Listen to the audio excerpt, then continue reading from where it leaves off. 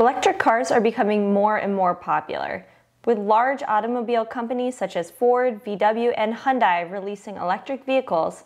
It's clear to see that the future is electric. One major component in electric vehicles is the charging.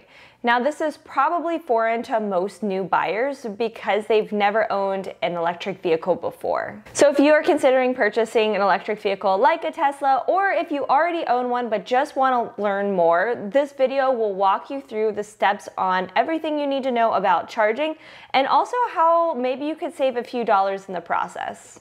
First, let's talk about the lingo. So electric vehicles can kind of be a little difficult to understand at first because it deals in kilowatt per hour instead of miles per gallon. We are used to dealing with miles per gallon because that is the standard we use in gas-powered vehicles. Both measure efficiency, but just do so in a different manner. So what is kilowatt per hour? According to J.D. Power, it is a measurement of electricity equivalent to the amount of energy expended in 1 hour by 1 kilowatt. As such, the kilowatt per hour per 100 miles rating aims to define an EV's efficiency in the same way that a miles per gallon rating applies to conventional vehicles. Another thing to clear up right up front is that just because you have X amount of miles available on your car doesn't mean you can actually use all of those miles. So for example, I have the 2021 Tesla Model 3 long range, and on Tesla's website it says that this vehicle gets 353 miles per range. But number one, you should only charge 80 to 90% during charging in order to maintain battery health. And number two, the battery range does decrease over time. It is normal for your battery to decrease slightly over the first few months before leveling off. So just because the website says it has a certain range doesn't necessarily mean that you can use all of those miles. Now that we have defined the kilowatt per hour and the range, we can now talk about how to charge your vehicle. There are two different ways to charge your vehicle. You can charge at a charging location or you can charge at home. First, we're going to explore the charging networks. Typically, the appeal of an electric vehicle is the fact that you can charge at home, but more than likely, you're not always able to do so if you're going to go on a long road trip or you need to charge very quickly. And this is where using a charging network comes into place, like the Tesla Supercharger. I use my home charger quite often. I only use the 120 volt though, so it is relatively slow charging. So whenever I do go on a Target run, I have a supercharger at the Target I go to, so I'm able to plug in and shop simultaneously. There are different charging networks based on the vehicle's compatibility. The charging network that I use most often is Tesla's Supercharging network. Tesla offers their supercharging network and their destination charging. Tesla operates 908 supercharging stations in the US and over 4,500 destination stations in North America. I personally use the supercharger over the destination chargers just because of where I live and my driving habits. At a Tesla Supercharger V3, a Model 3 long range operating at peak efficiency can recover up to 75 miles of charge in 5 minutes and charge at rates of up to 1,000 miles per hour. Not all of Tesla's superchargers are this fast, but Tesla's network as a whole is one of the fastest networks around. One caveat to this though is that only Teslas at this time are compatible with Tesla Superchargers. I do like that Tesla owns these because then they also maintain them well in order to align with their brand. If you're interested in learning more about Tesla Supercharging, I have a video, Tesla Supercharging tips, that I'll link above and in the description down below that you'll definitely want to check out. There are other charging networks such as EVgo, Electrify America, and ChargePoint that are universal chargers. They can charge Teslas as well as any other types of electric vehicles.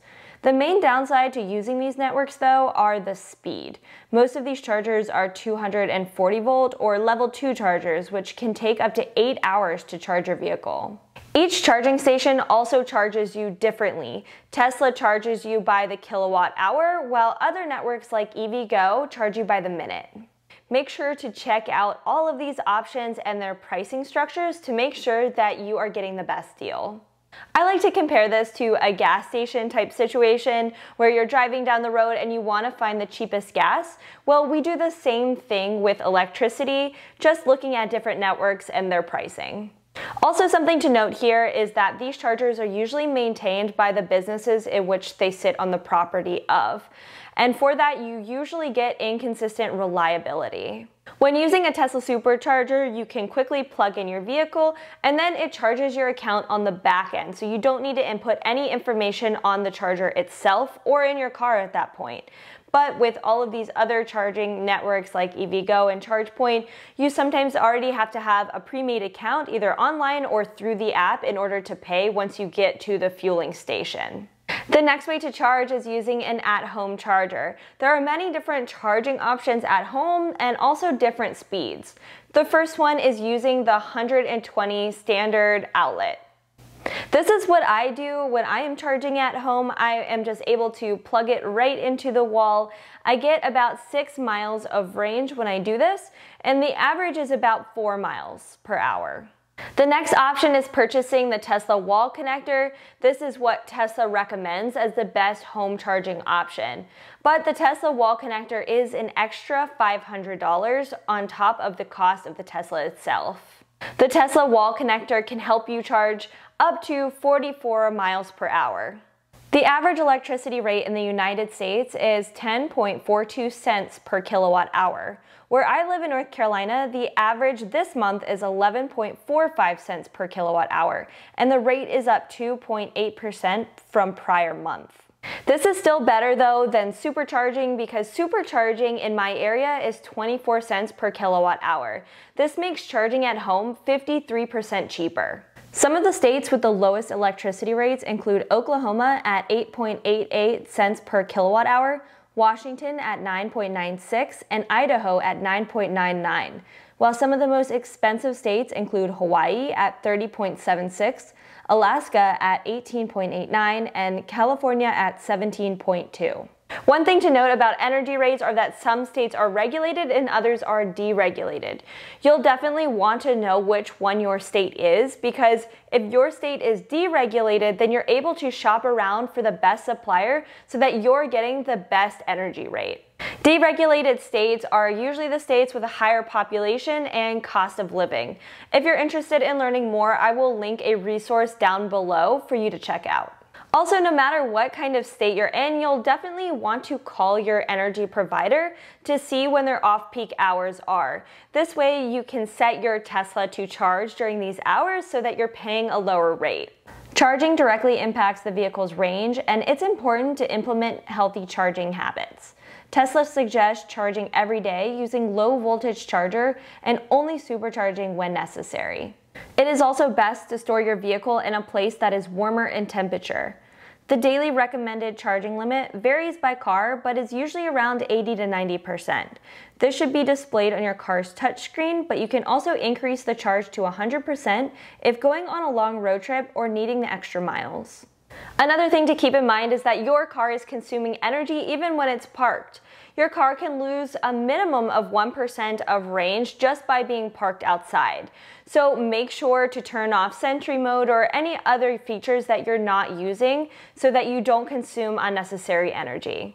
Learning about charging your EV at first can be daunting, but hopefully this video helped answer some of your initial questions.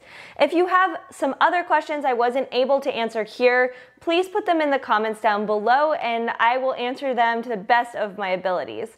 If you found this video helpful, please also give me a like down below, as that really helps out my channel.